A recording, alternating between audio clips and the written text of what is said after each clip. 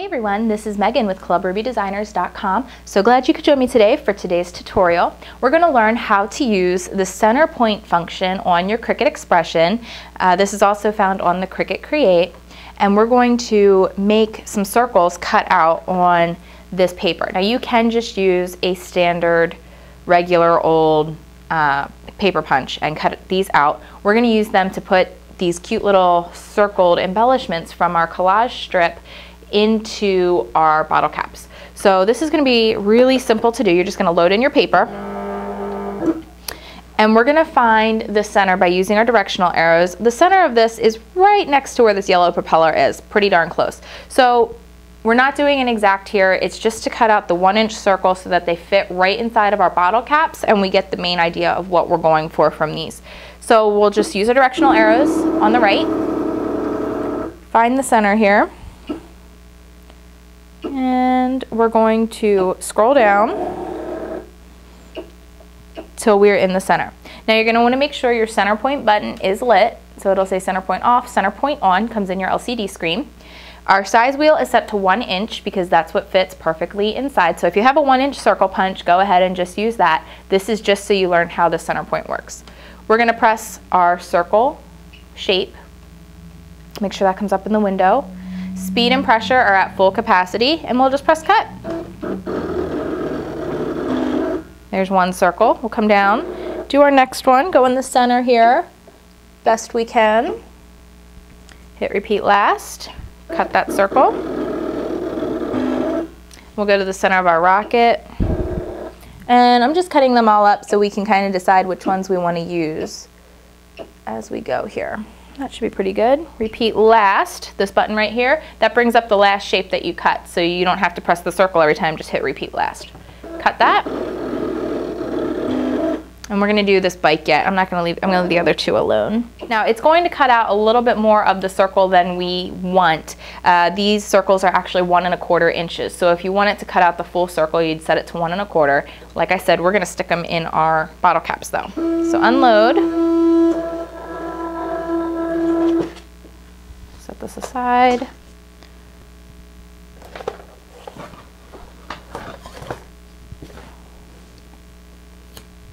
Peel them off. These are just fun little shapes then that we can use. We're going to make this little scrapbook layout here and we're going to pop our shapes inside of our bottle caps just like this. So you can kind of pick and choose which ones you want to use. I think we're going to use those 3. So I have the bike still cut out and of course the airplane, which wasn't as centered as I thought it was, but that's still really cute. So we still have those 3 that we can even use on this page or use for something else. I'm just using the 3 bottle caps though. All right, setting these aside. So we have our bottle caps done. Now I have a whole bunch of strips of paper here and I already have my photos. Well, this one's already completely pre-matted for you. So you can see I used the colored dot paper, the gray, and I layered it and I just layered them up so that you had 3 layers to have a really nice shadow framing effect. And then I reversed it for this one. So I used the orange of this paper. And then I used that gray again with the spots on the other side. But instead of doing gray-orange like I did on this one, I just flip-flopped it. Easy peasy, and then my photo goes right on top. And this is a 4x6 photo, so the gray one is cut at 4 1/4 by 6 1/4, and then the orange is cut at 4 1/2 by 6 1/2. So it's a pretty standard measurement. The other one I made a little more custom. This is a 3 1/4 inch by 3 1/4 inch square photo, and then a 1/4 of an inch up for each of the layers. So anyway, we'll work.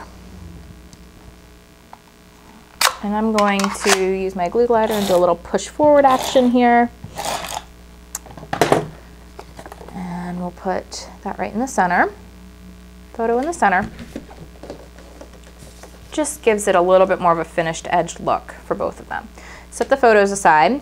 Now I have a bunch of the strips of paper. If you watched the You Are Awesome card that I created, this is the rest of the paper all cut up here. And then I'm using the other sheet. Here it is. This is the sheet we cut up.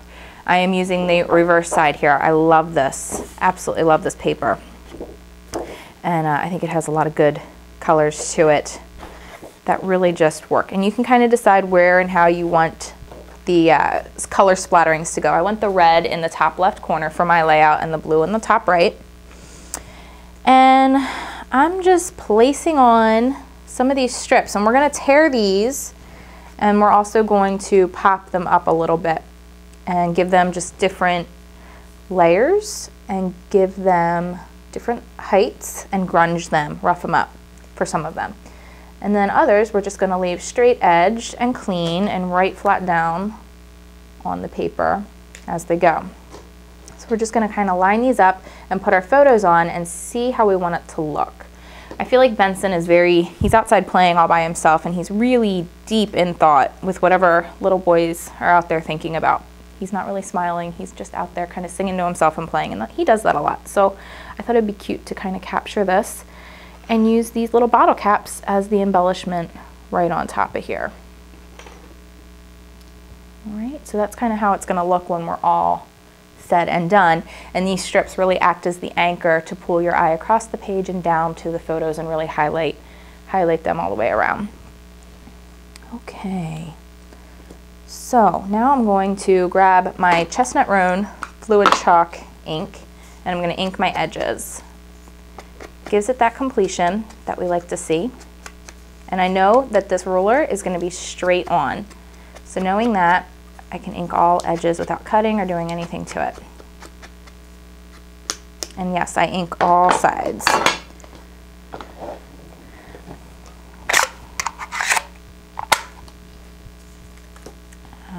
I'm out of adhesive in my glue glider. All right, so I'm out of my push-pull cartridge for my glue glider, so I'm just grabbing a different high-tack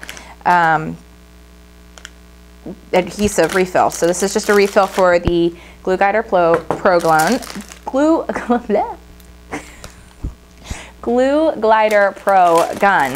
So you just pull the cartridge out and you pop it in with this little thing on top. This is only a one-way adhesive, so it works the same. You install it the same every time, so it's not a reversible. All right, so that's gonna adhere perfectly. Line that up. That's going right down here. Okay, now the rockets, I'm gonna rip these. Just rip one out, set that aside, and ink. Gets rid of that white core, ink those edges. You can use a matching color. There's a lot of red ink splatter on here, so a red would be really cool. Yellow would be awesome, and a blue, while I think it would look really neat, I don't know that I would like it as much, just because you'd have to have just the right color blue. So either a bright red, a yellow, or a brown, I think, are your best color options when it comes to your ink for this project.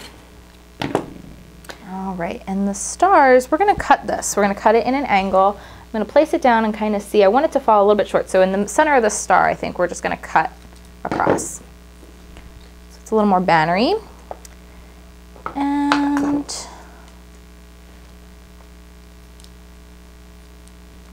this is very straight. I'm not brushing this on, I'm just dabbing it across the paper. Another way I do this, if you haven't seen before, is just set the ink pad straight down and then just tab it right across. All right, one more quick glue glider line.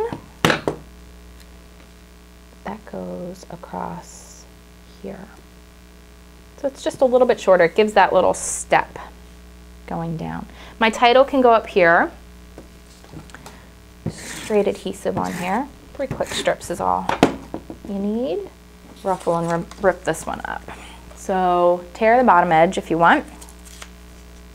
And then I grab a nail file sanding block. You can pick these up really at any store, your major department box stores, beauty supply stores, they're everywhere. So you can use these as a distressor, and they're 50 cents instead of buying an expensive distressing tool. And you just rub it along the end. Now this I want to be more distressed, so I may not ink this. We'll see how it looks once it's fully distressed. And that's going to come straight down, so just grab your adhesive. There is no, then we'll do let's do a triangular cut into this. Yeah, or a pennant cut. So we're just gonna cut a little triangle, just cut into the center of that circle there. And that cuts your little pennant. So it's not completely even. You can even that out just a little bit. There you go. And that's really cute. And we're gonna pop dot that up. And then add our yellow line. And that's gonna go straight down. I think I'm gonna just cut a small little tiny angle into that. And we're gonna use ink on this one to finish it off. So let's ink, adhesive straight on there, just a little gap in between because we're gonna put the orange piece on top and we're gonna pop that up. All right, where are my pop dots?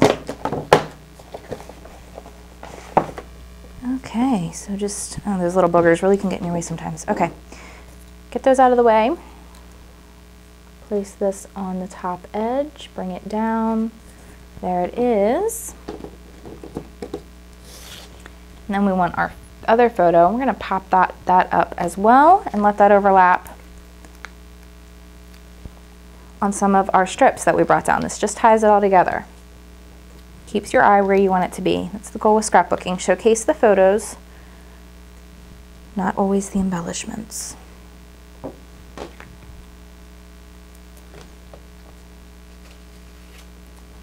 Remember, you're telling your story, nobody else's. So make it your own. And don't worry about whether it looks like it should be in a magazine or not.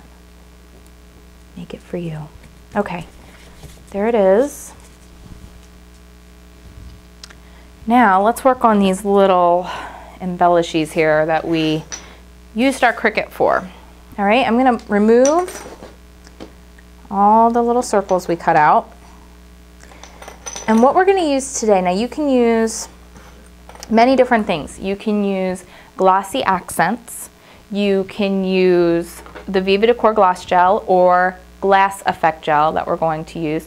And you can also just use a clear drying adhesive that's for scrapbooking. Maybe something like the Scotch Quick Dry that dries completely clear. It doesn't have any white dry, because you're only gonna use a little bit of it to make your own kind of epoxy look for these. The number one thing that I do recommend is using the gloss gel from Viva Decor. It won't warp the paper and it'll keep things in a nice good hold. But glossy accents works very well too from Ranger. I'm just gonna do a small little coating on the bottom of each of my 3 bottle caps. Just a small coating, you don't need a lot. Then you stick in each one of your shapes. Really press it in so that the adhesive, this works like the adhesive and coats the entire bottom of your paper. All right, it doesn't matter if it squirts out over the sides, because once you're done, you're going to then take the glossy gel and you're gonna go back over top. Just a small amount, you're gonna move it around, and this is gonna create your own little epoxy looking embellishment inside your bottle cap, and it just has a beautiful finished look. So you just use the tip to move it around and then just sort of tap it on the table a little bit, and it'll help kind of even it out, take out any little peaks. And you just want a very thin layer. You don't want to fill up the bottle cap with it. Otherwise it will warp and crack and you'll have kind of a mess. So just a small amount covering the whole inside. And tapping it out really does work. It has a leveling agent in it that will help it settle for you and fill in any little bubbles or holes.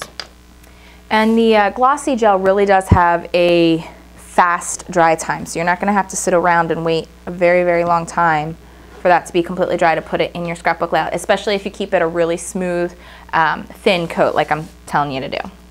Okay, for Benson's journaling, I'm going to do it along this side of the paper, and I'm going to do it that you kind of have to turn the page to read it, but I just think it's going to give it, it's going to tell the story that I want to tell on here without being the main focus. Like I said, I want the focus to be on the photos, not on what I'm journaling. So we're just going to grab a black gel pen. I'm going to write in what I want to say about these photos right along here. And I do use acid-free gel pens. Whatever you're working with, you want to make sure that what you're working with is photo safe, acid-free. Something like the Bic Market permanent markers are another great option. There's no measurable pH in here, so they're going to be completely photo safe. A lot of things like Sharpies are not good to use in your scrapbook layouts because they can bleed and they can actually cause photo damage if you write it too close to the photos and discolor your paper. Well, markers are supposed to discolor the area that you're writing. You want to be able to see it, but you get the point. So make sure that your gel pens and everything that you're working with provide you those options. Okay, so there is my little bit of journaling. Grab our thickers. I'm going to use these for the title.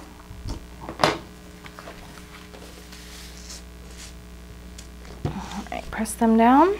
Now we're going to add our final little bit of embellishments here using our bottle caps. Now once these dry, you could run them through your Cuttlebug and flatten them out and kind of crush the corners down just a little bit flatter so it really stays good and tight in your scrapbook. These are not totally dry, so I'm just going to show you where I want to put them. Once they're completely dry, run them through the Cuttlebug, flatten them out, then they'll be good and tight for in your scrapbook layouts and for your page protectors so that they're not causing little creases or anything in the rest of your album. All right, there is our layout for today, you guys. I hope you have a fabulous day, and I'll see you again really soon at clubrubydesigners.com. Bye-bye.